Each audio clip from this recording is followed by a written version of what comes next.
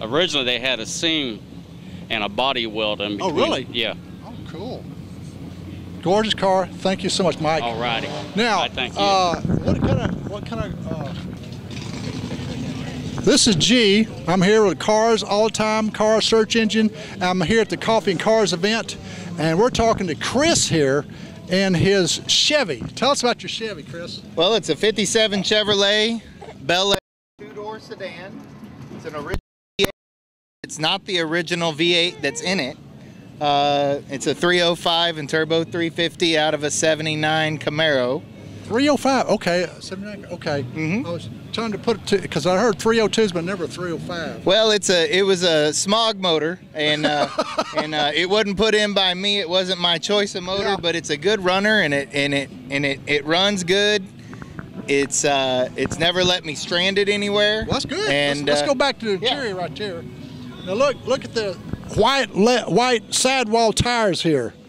Now yeah, wide white wall tires from a 56, and the hubcaps I think are 55, and somewhere's around there. Yeah. Now take a look at the interior here, Rob. It's got red interior. It's a silver car here, and the big steering wheel as you see in the older cars. Yep. This is an original color choice from the factory, Inca silver and red and white interior.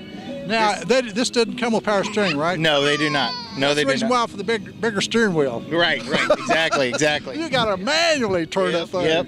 So it's got bucket seats in it, but I've got a factory bench seat at home that I'm looking to redo. And of course, the first thing I had to do was put seat belts in the back so I could take the kids with me. Exactly. So, got to bring the family with me. At least there's a lot of room back here for the kids. Yes, tons of room. Exactly. Now, I see it. Now, this is called a post Chevrolet, correct. Right? It's a sedan. The hard tops did not have this. Right. This is just a sedan. Right. So, exactly. Yep.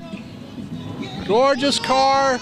You have the wing. Okay, what they call it, glass wing? Vent wing. Vent wing. Vent wing. Yeah, and that's your air conditioning.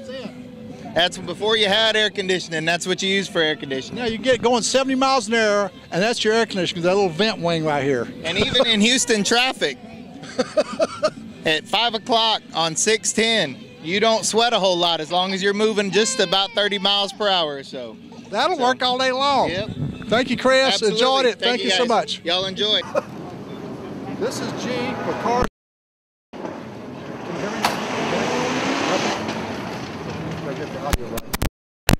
Can you hear me now?